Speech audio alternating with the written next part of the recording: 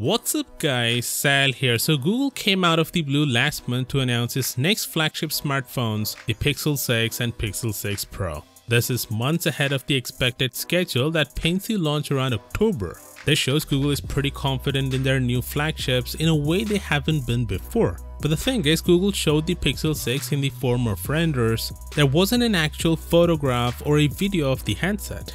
But that changes today as Google has uploaded a new video showcasing the real Pixel 6 in the hands of real people. It appears to be of the Pixel 6 Pro, judging from the taller top portion above the camera bar. The phone has a 6.7-inch 120Hz Quad HD Plus display, the biggest Pixel phone ever.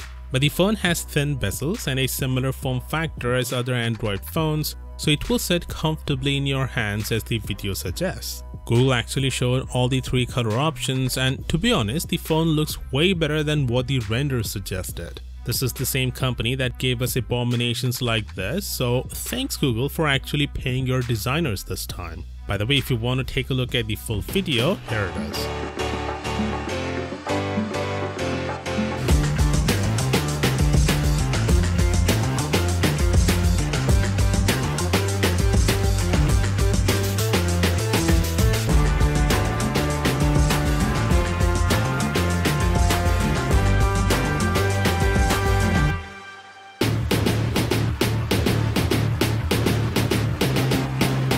The ad highlights three main key points: learning, evolving, and adapting, courtesy of the Tensor chip. The company is appealing to the idea of a smart, personalized device that adapts to you. The ad ends with coming fall 2021. Now, Google has given more insight on this on their Instagram page. As you can see, the clock widgets in these images show the date as Tuesday 19th.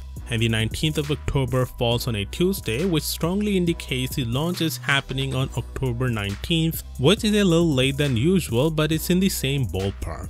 Also with this trailer, Google confirms that with Pixel 6, they are addressing a long-standing problem that dates back to the days of film, which is that image processing tends to be tuned for lighter skin tones and not that of black and brown subjects. Google is making changes to its auto white balance and exposure algorithms to improve accuracy for dark and brown skin tones. With these tweaks, Google aims to avoid over-brightening and desaturating people of color in photos for more accurate representation. With Pixel 6, Google is also working its algorithm to better capture curly and wavy hair more accurately. This means that cameras will be better equipped to separate any person's hair in a photo from their background in a portrait photo. The company says it still has much to do, but it's a welcome step in the right direction. Of course, let me know what you think down in the comments, and as always, I'll see you tomorrow.